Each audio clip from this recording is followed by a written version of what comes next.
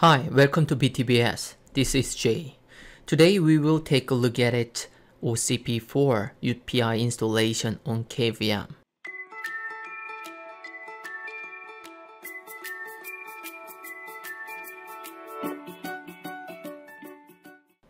To use UPI method, basically I use this official documentation from Red Hat, especially bare metal part. So although I use KVM, it is almost the same as bare metal. To use UPI method, you need to set up a lot of stuff such as DNS, network, load balancer, matchbox, and so on. You can configure them all manually. But in order to explain this topic properly, I've developed Ansible and Terraform script. From this video, I will explain prerequisite and how you should configure it by manual or by automation. Here is agenda. First, we will see whole architecture of install system. Then we will check a prerequisite and how it works briefly. Next, OCP4 VM will deploy on KVM and it will start to deploy OCP4 by ignition config file. And last, we need to set registry storage to empty_dir to deploy OCP4 properly. Then OCP4 installation will be done. As I mentioned in the beginning, I have developed Ansible and Terraform script. Each script is responsible for a specific part. It is a little bit complex to understand, so I will explain it too. Finally, I will share OCP4 command line to wait bootstrap and OCP4 installation. Architecture. I will use Fedora 28 as a base. This is OCP4 information that I use in demo. I will use one master, one worker node, but the script will take care of multiple nodes as well. We need to set up LB, the load balancer for router and master bootstrap on KVM, and deploy matchbox server container and configure matchbox by Terraform provider. Update DNS masquerade configuration to reserve each VM, matchbox, load balancer, and so on. Lastly, we will use HTTPD Apache server to serve Red Hat CoreOS BIOS image. With this prerequisite, all OCP4 VM will be ready to deploy. So whenever OCP4 VM starts up, it will interact with the matchbox DNS HTTPD Apache server to deploy OCP4. For DNS masquerade, I will use Network Manager 1. But if you have other DNS applications such as Bind, you can configure it by yourself. Here is the record list you need to configure. There are several records: API, API-INT, apps, that is subdomain, bootstrap, master 0, worker 0, LB, matchbox, and etc. If you want to use Network Manager for DNS like me, you need to change DNS parameters to DNS masquerade in the Network Manager conf file. After you set up DNS, you have to check if these host names are resolvable. Network. This part will be done by Terraform script.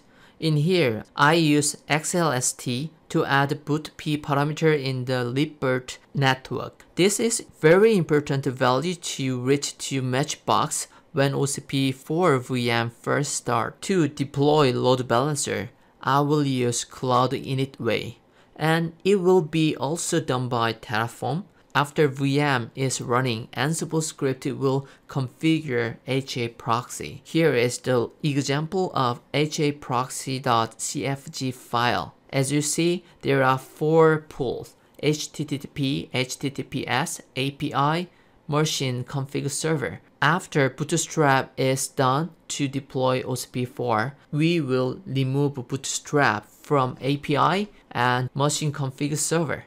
Matchbox. I don't know how many people know about it. It is first time to use this Matchbox for me, but it is very useful tool to provision Linux. I use it as an IP server. Matchbox use two ports. One is RPC and the other is for HTTP. gRPC protocol use HTTPS. So you need to generate a certificate to communicate with Matchbox server. Using Terraform Matchbox provider, each component, group, profiles, ignition, asset will be stored in var lib matchbox. If you are interested in Matchbox, please subscribe my channel and wait for next Matchbox tutorial. OCP VM will start and reach to Matchbox. Then it will load kernel init rmfs kernel parameters by specific profiles, which is matched by group. And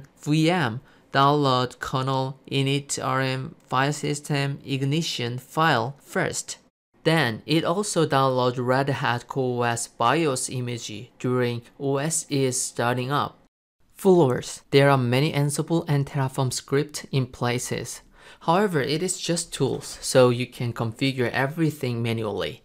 To use this script, you can do two ways, manual and Jkit command line. This is a detailed explanation of whole flow. It explains each step and it gives you insight how you deploy OpenShift version 4 by UPI. However, if you don't interested in this, you can skip it. In each step, first, you need to update config file that will be used for Ansible and Terraform. Then several config files created to initialize cloud-init data files will be created. Prep step. Prep step will use Ansible and Terraform together.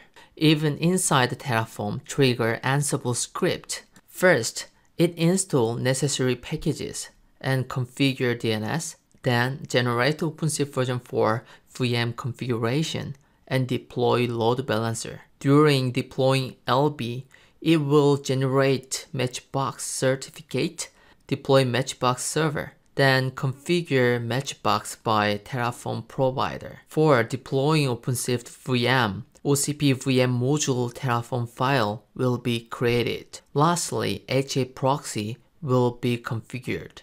OCP step. After prep, it is ready to deploy VM and install OpenShift version 4. During OCP step, VM will be created and wait for bootstrap complete. And when bootstrap is completed, then we'll patch image registry storage to empty dir. Then remove bootstrap VM from HA proxy backend pool. Now, what you should do is waiting until OpenShift version 4 installation is completed. This is Jkit Python command line. This command line script gives you several command lines to wrap up manual stuff. Most command lines is very straightforward to understand what it tries to do. Two command lines that I want to highlight is one shot and post. These two command lines contain all steps, so you can deploy OpenShift version 4 from the scratch with this command line. This OpenShift installer command line is for your information. To check bootstrap and OCP installation is completed, you can use these command lines. Demo. There is demo video and Git repository that contain all command lines that I used for this demo. You can find the installation demo in my channel, so please subscribe this channel and see you next.